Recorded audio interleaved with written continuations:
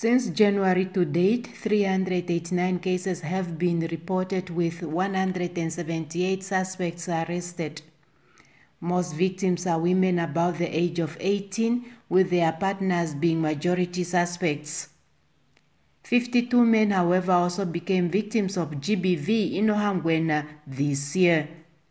Some of the contributing factors to gender-based violence in Ohangwena are alcohol abuse, financial dependency, lack of parental guidance, extramarital affairs, harmful cultural practices, and cohabitation.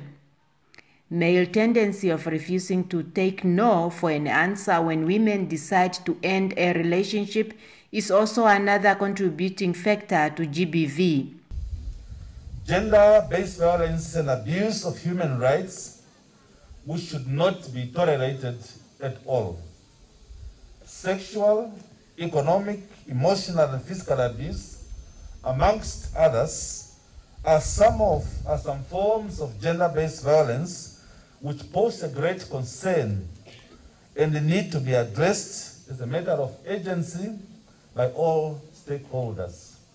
Speaking at the launch of Gender-Based Violence Action Plan Awareness Campaign was NAMPOL's Deputy Inspector General of Operations, Major General Joseph Chikongo.